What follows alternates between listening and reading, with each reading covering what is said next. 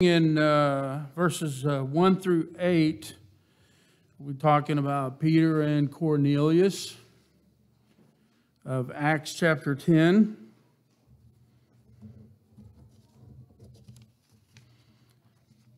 Beginning there in verse 1.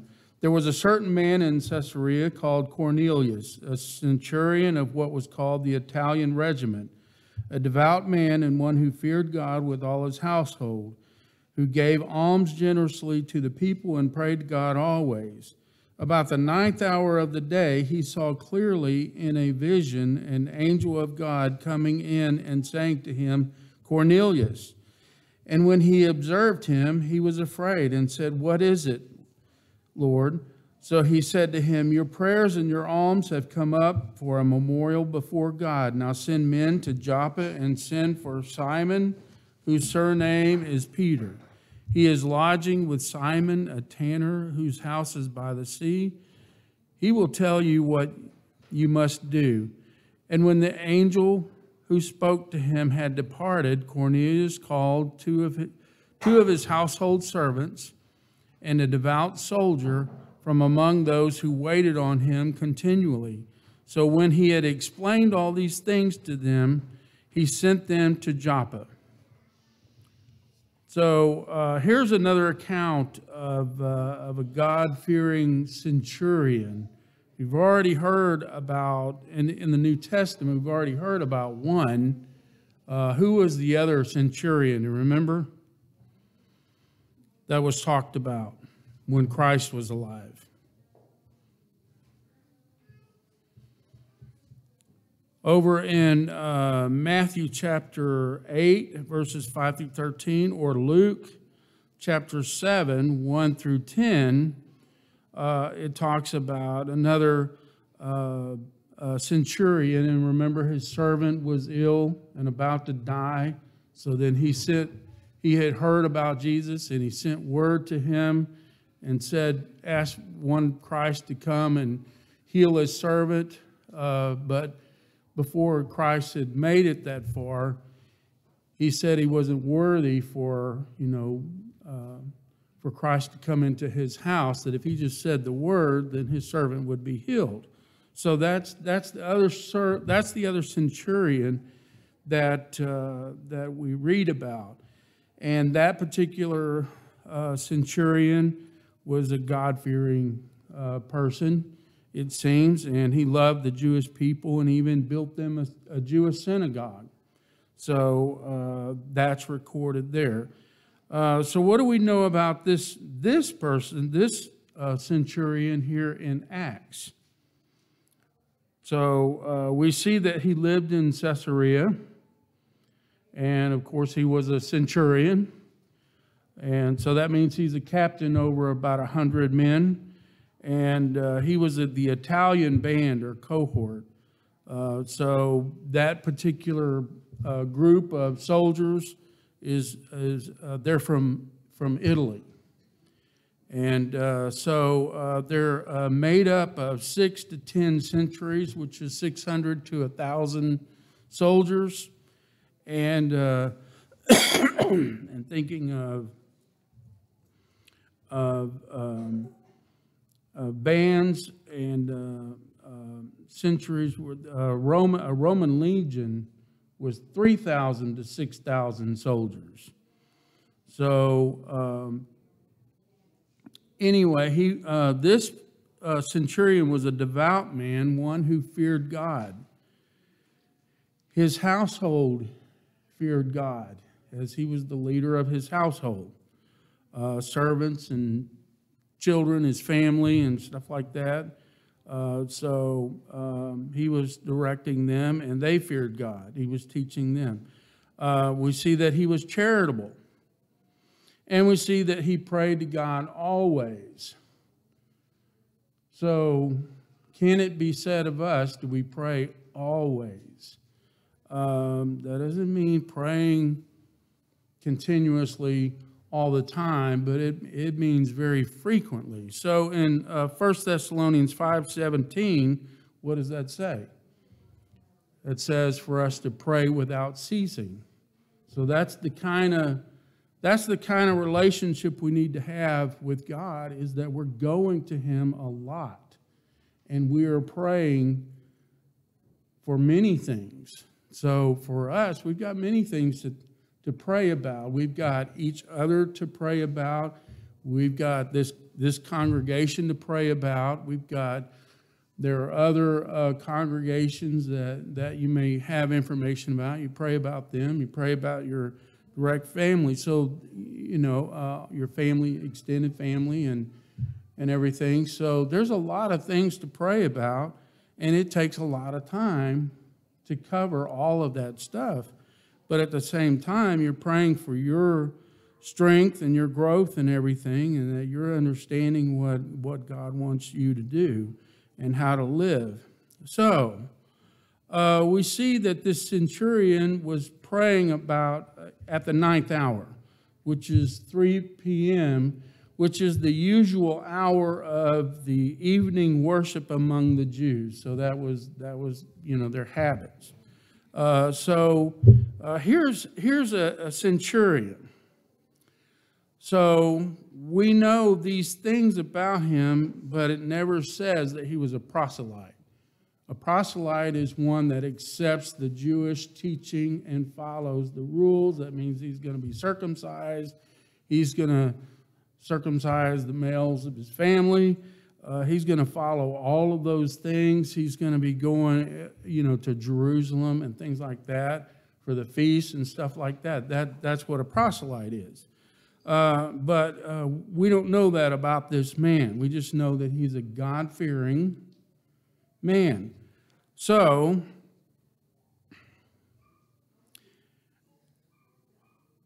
when we look at, he's praying.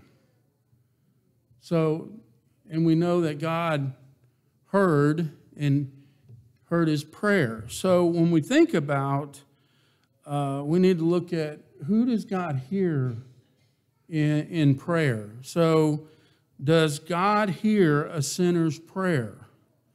A person who is willfully in sin, does God hear that person? Or a man who has not been baptized, he still has his sins, does God hear that man? So the answer is kind of yes and no.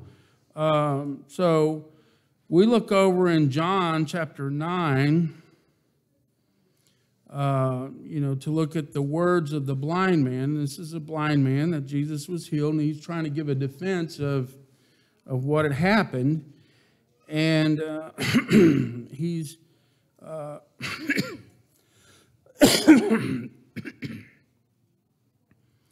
the Pharisees and everybody have got him, and they're questioning him. So in verse 30 it says, the man answered and said to them, why? This is a marvelous thing that you do not know where he is from, yet he has opened my eyes. In verse 31, and that's the verse we need to pay attention to. Now we know that God does not hear sinners. But if anyone is a worshiper of God and does his will, he hears him. In Psalms chapter 66, verse 18, it says, if I regard iniquity in my heart, the Lord will not hear. If my behavior is directed away from God and towards the things of this world, and he has iniquity in his heart, God's not going to hear that person. Over in Psalms chapter 34, verses 15 through 17, it says, the eyes of the Lord are on the righteous, and his ears are open to their cry. The face of the Lord is against those who do evil, to cut off the remembrance of them from the earth. The righteous cry out, and the Lord hears, and delivers them out of all their troubles. Over in James 5:16, he talks about the value of a faithful person. It saying the effective fervent prayer of a righteous man avails much. So, there's a difference, and different people are praying. I've seen godless people pray. When they're really in trouble, that's when they start calling on the name of God. Does God hear them? That is true, but it also says he doesn't hear a sinner's prayer. So, say that again.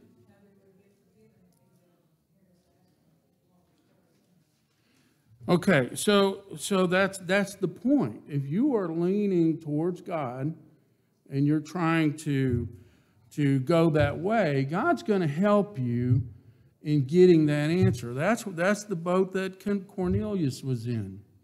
Gene?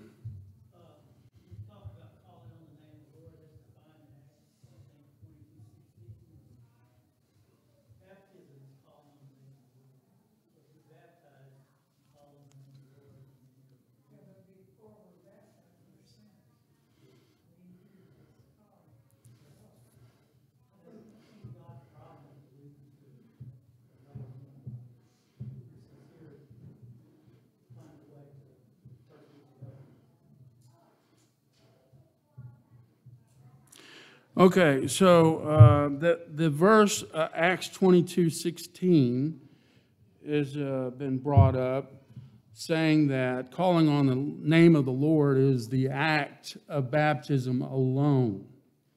Okay, so I don't agree with that. I think it says, "And now while you are waiting, arise and be baptized, and wash away your sins."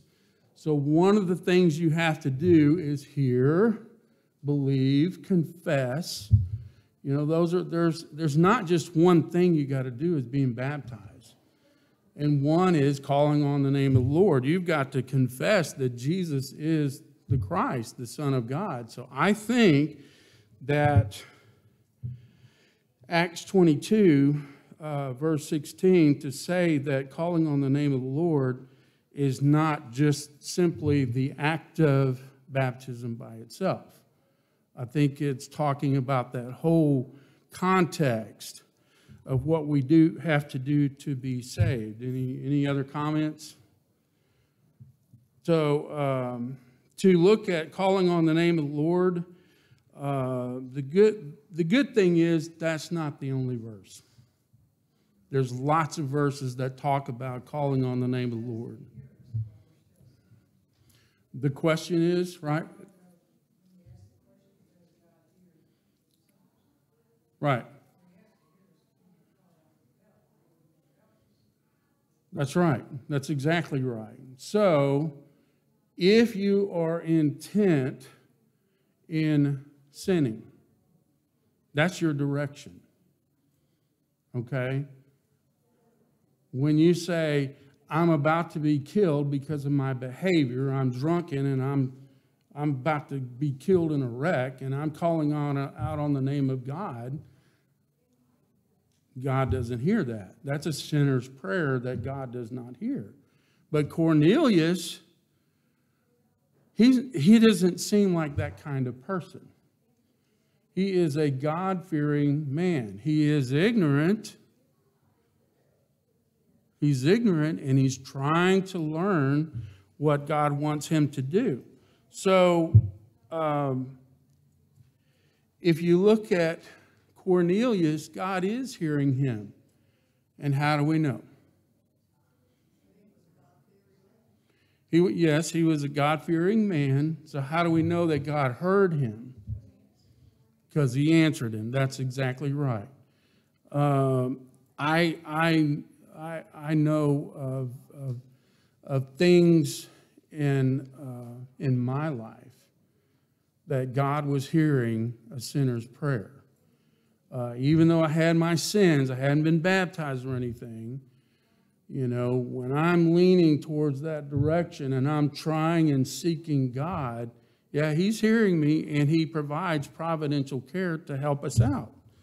So when we look at prayer, even if we are baptized, you can be in a situation where God's not hearing your prayer.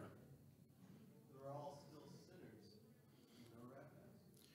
Yeah, but at the same time, when does God not hear us? Even though we've been baptized and our sins were washed away, when does God not hear us?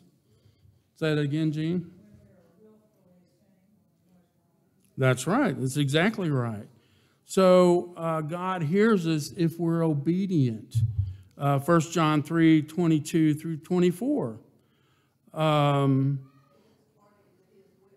Right, if we do the will of the Father. And we read that in John 9:31, where the blind man is saying, but if anyone is a worshiper of God and does his will, he hears him. So 1 Peter 3:12 says that, when we're righteous, that's when God hears us. Well, how can we be righteous? We think, no one can be righteous except for God. But when God says, tell the truth, and I tell the truth, I am being righteous when I tell the truth. Jesus called for sinners. And after he called Matthew, he had dinner at his house. It says, the Pharisees came to him and asked his disciples, why does your teacher eat with tax collectors and sinners? When Jesus heard that, he said to them, those who are well have no need of a physician, but those who are sick. But go and learn what this means. I desire mercy and not sacrifice. For I did not come to call the righteous, but sinners to repentance. Right. And so we do the exact same thing. We're trying to reach out and draw people in so that they have an opportunity to have their sins washed away. We call sinners, right? So, but we're talking about what God hears in prayer. Again, if we're asking something according to God's will, 1 John 5:14. James chapter 1 verses 5 through 7 talks about asking in faith. You have to have a level of faith. You have to have the right motive. James 4 verses 3 through 6. Let's read that. James chapter 4 verses 3 through 6. It says, you ask and do not receive because you ask amiss, that you may spend it on your pleasures. Adulterers and adulteresses, do you not know that friendship with the world is enmity with God? Whoever therefore wants to be a friend of the world makes himself an enemy of God. Or do you think that the Scripture says in vain, the Spirit who dwells in us yearns jealously? But he gives more grace, therefore he says, God resists the proud, but gives grace to the humble. Just when you're praying, if you've got that humility and you're trying to do what God says, then God is hearing you. But when you are bent on doing certain sin, I don't kill anybody. I don't do this, I don't do that, but I can't, I'm weak and I do this over here. Well, if you're doing that willfully, then you've got a problem. That particular sin is separating you from God. And, does he hear or not? Your prayers are going to be hindered in that particular situation.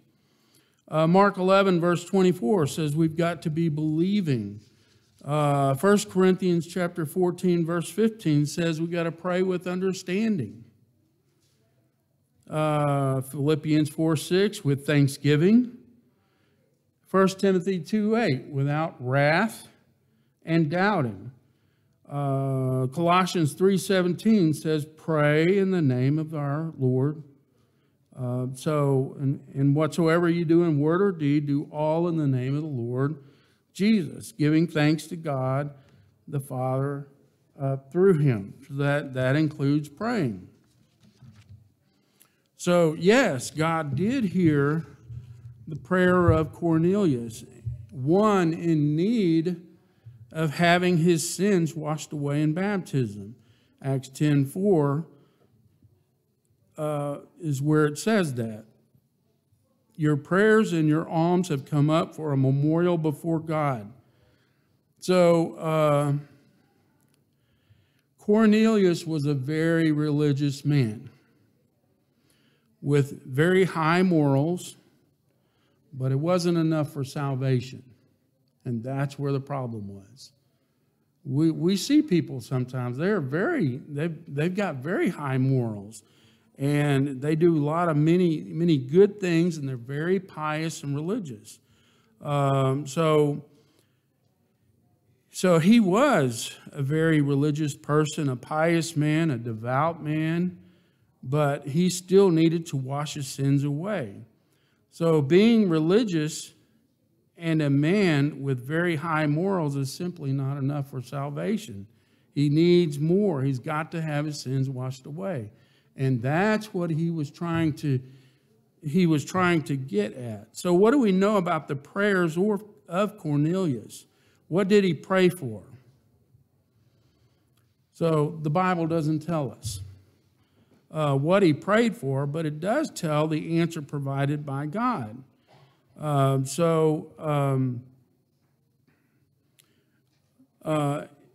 seems that Cornelius was praying for more knowledge and maybe a closer relationship with God, to know more about God's will. So this is what God provided to Cornelius through Peter. So because of that, we kind of figure out what he was praying for. So it seems that Cornelius was praying for more knowledge, and so that was being provided to him through Peter. So God sent an angel to communicate with Cornelius in the form of a vision. So Cornelius heard and immediately obeyed the command to send Peter. Verses 5 through 8. It says, now send men to Joppa and send for Simon, whose surname is Peter. So, and he did that. And who did he send?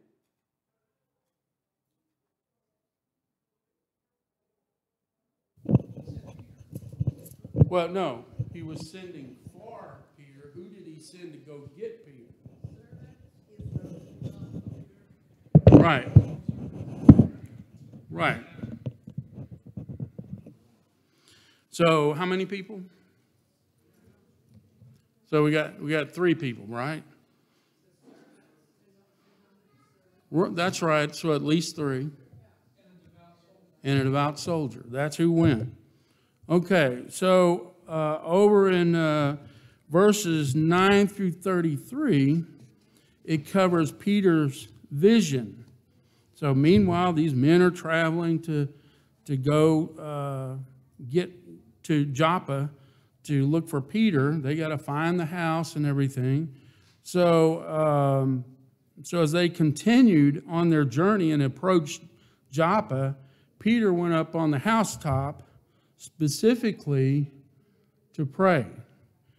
And it was the 6th hour, which is 12 noon. So lunchtime, but it's also the hour of prayer. So he was up there praying, and so he wasn't sleeping and was fully awake when he saw this vision, which is like a trance.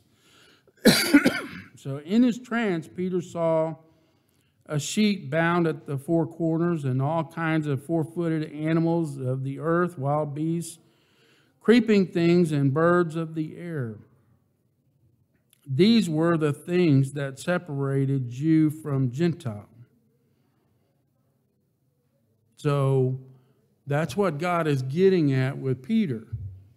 He's pointing to something specific. It's not about what he's about to eat or anything, or what he's eaten in the past. It's about the thing that divides Jew and Gentile. To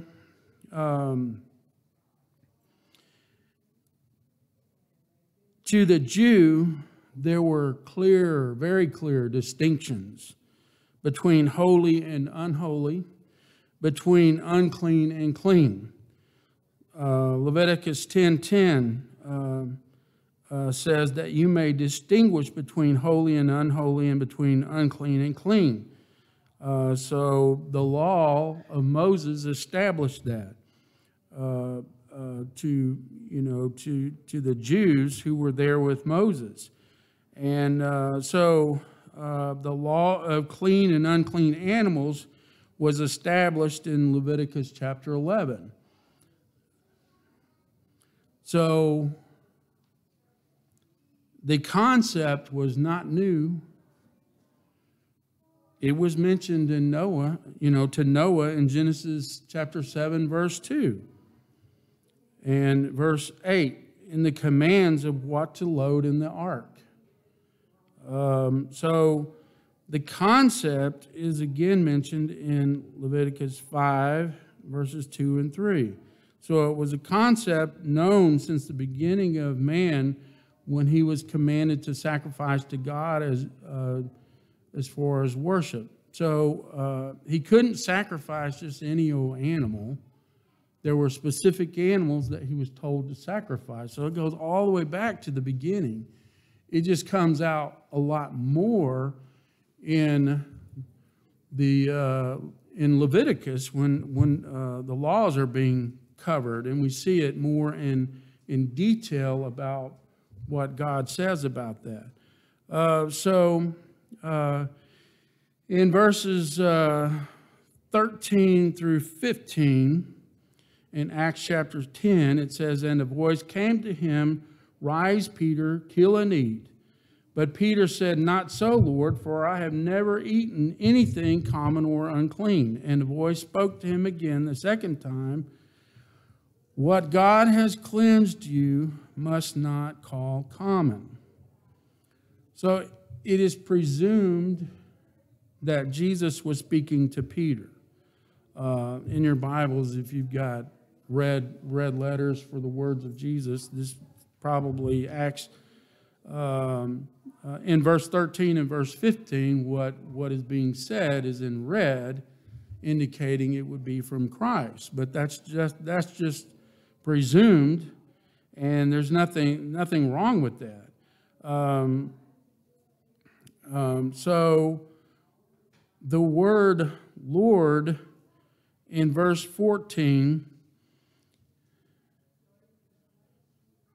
he says, "Not so, Lord."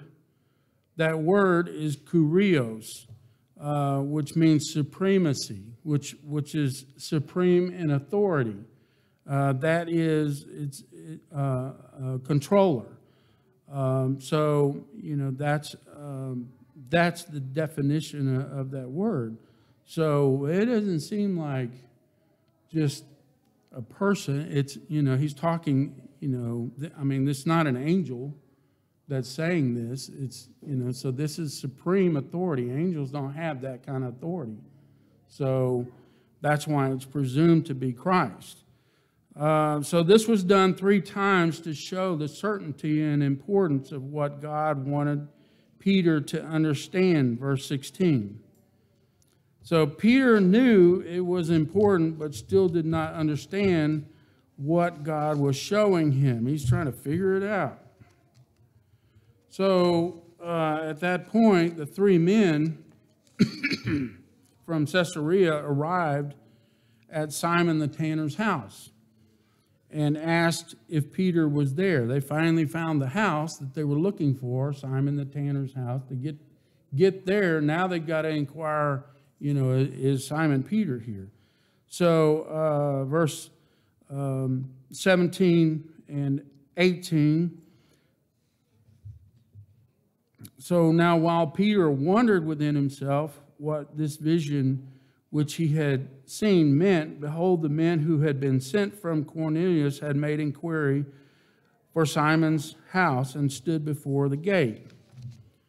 And they called and asked whether Simon, whose surname was Peter, was lodging there. So at that point, while that's going on, they're asking, is he here? At the same time, what is going on with Peter is the Holy Spirit speaking to him while he's trying to understand what this vision means. Peter was commanded by the Holy Spirit to go with them, doubting nothing. So who are the men that are coming? Say that again, Faye? 3 men, but what? Right. And were they Jews? Yes. So are they Jew or Gentile? They're Gentiles. So in the past, Jews aren't supposed to be going with Gentiles, right? So the Holy Spirit's directing him specifically, go with them, even though they're Gentiles. So that takes away doubt. So Peter was commanded to do that.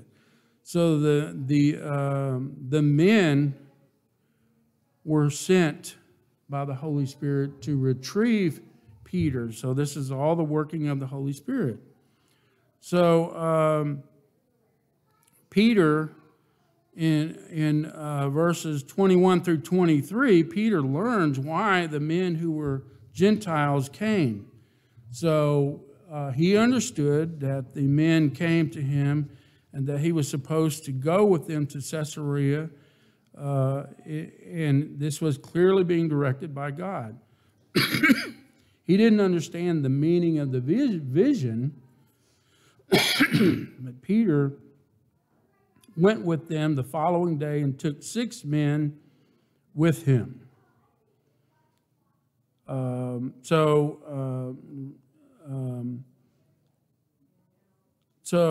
We see that in Acts chapter 11, verse 12, that he took 6 men with him. So they go, and then Cornelius was ready for Peter's arrival, having gathered his relatives and close friends, verse 24. Peter entered the home, and Cornelius bowed down and worshiped Peter, but Peter tells him to stop. So verse 25 says, as Peter was coming in, Cornelius met him and fell down at his feet and worshiped him. But Peter lifted him up, saying, stand up, I myself am also a man. So commentators suggest that Cornelius was doing nothing more than greeting and paying homage to Peter as a great, kind of a great person. Since the word worship can mean worship to deity or to prostrate oneself in homage. If Cornelius was paying homage to Peter, then verse 26 doesn't make much sense, at least to me. But Peter lifted him up, saying, stand up, I myself am also a man. That doesn't make sense if he's just paying homage to Peter. It had to... Say that again? Yes, but that word worship can also mean, like before a king, and you're bowing down. It could also mean that. So, but it can also mean worship to deity. And so we have to look at the actions that are going on, what Peter said. He says, I'm also a man. You don't say that to a king. A king doesn't say that, don't bow down to me. I'm just a man. Everybody there knows he's a man. So it doesn't make sense. So in my opinion, that's Cornelius was looking at Peter as deity, or at least at that level. So what does Peter find in the house? He finds a large group gathered at the house. And at some point, Peter made the connection between the vision he received and God's direction to go to the Gentiles, obviously to teach them the gospel. That was the purpose of going, and that was becoming more and more clear. But they're Gentiles. So apparently, God said this distinction that you used to have is no more. Jew and Gentile are the same in the sense, the way God looks at them. So salvation is coming to the Gentiles. So Cornelius explains why he called for Peter, verses 30 through 33. So we learn supplemental information about what Cornelius was doing before the angel appeared and about the angel. Well, we heard before that he was just praying and this angel appeared. But here we get a little bit more information. And we find out that Cornelius was fasting before his prayer at 3 p.m. So, and then also we learn a little bit more about the angel. It said the angel appeared in the form of a man having bright clothing. So this angel looks like a man. He's got bright clothing. So we learn that through those verses. So moving on to Acts chapter 10, verse 34 through 43, this is, Gentiles are hearing the good news. Beginning there in verse 34, Then Peter opened his mouth and said, In truth I perceive that God shows no partiality, but in every nation whoever fears him and works righteousness is accepted by him. So that's kind of what we were talking about before. Whoever fears God and is leaning towards God, working righteousness, is accepted by it's accepted by God. So Cornelius is being accepted, but Peter, he needs more information about what he needs to do to get rid of his sins. There in verse 36, the word which God sent to the children of Israel, preaching peace through Jesus Christ, he is the Lord of all. That word which was proclaimed throughout all Judea and began from Galilee after the baptism which John preached, how God anointed Jesus of Nazareth with the Holy Spirit and with the power, who went out doing good and healing all who were opposed by the devil, for God was with him. And we are witnesses, excuse me, and we are witnesses of all things which he did, both in the land of the Jews and in Jerusalem, whom they killed by hanging on a tree. Him God raised up on the third day and showed him openly, not to all the people, but to the witnesses chosen by God, even to us who ate and drank with him after he arose from the dead. And he commanded us to preach to the people and to testify that it is he who was ordained by God to be judge of the living and the dead. To him all the prophets witness that through his name whoever believes in him will receive remission of sins. So Peter, in verse 43, we see that Peter's, describing what you got to do to receive remission of sins. What's he talking about there? You got to believe.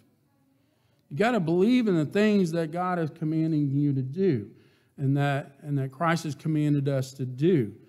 So that's belief is what leads to that removal of sins. It's not the believe and that's all you do.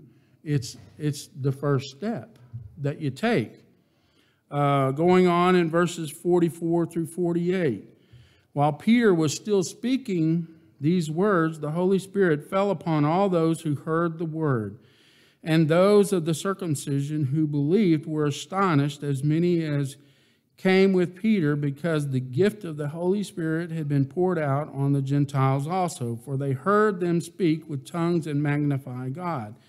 Then Peter answered, Can anyone forbid water that these should not be baptized who received the Holy Spirit just as we have? And he commanded them to be baptized in the name of the Lord. Then they asked him to stay a few days. So when Peter says,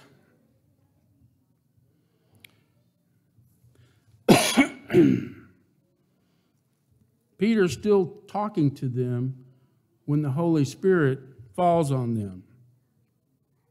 So he's telling them, that they're going to have to believe on him for the remission of sins. So before they were baptized, they're receiving the gift of the Holy Spirit. So it fell on those who heard. We got to hear, we got to believe.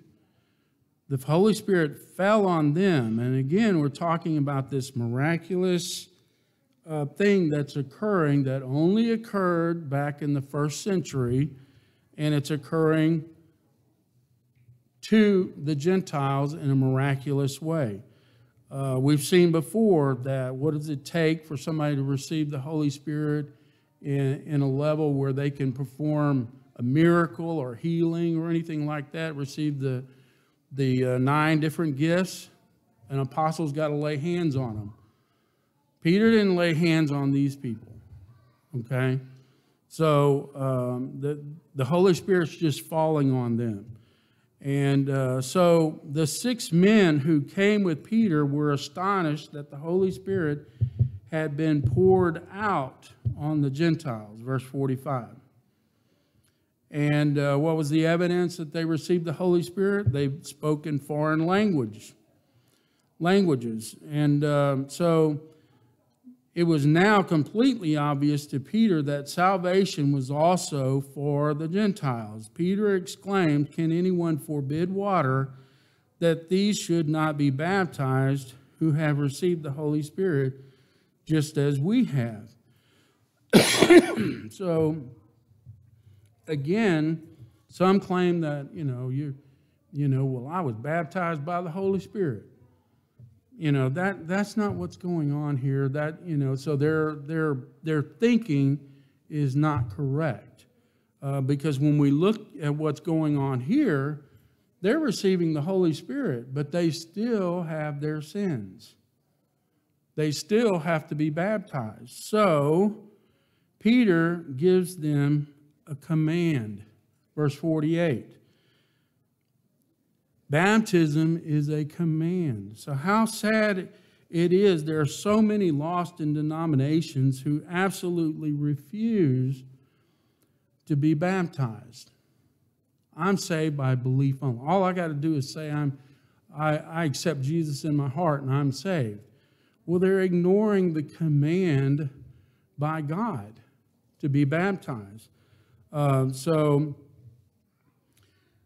So when we look at what is going on here, so having been with Peter, having been given the keys of the kingdom of heaven, Peter opened the doors of the church to the Jews first, and now to the Gentiles.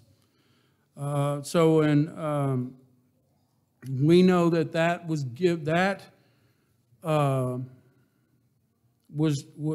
given by a direction by Christ. Over in Matthew chapter 16, verses 15 through 19, and Christ had asked Peter, and he said to them, he asked all the apostles, he said to them, "But who do you say that I am?" Simon Peter answered and said, "You are the Christ, the Son of the living God."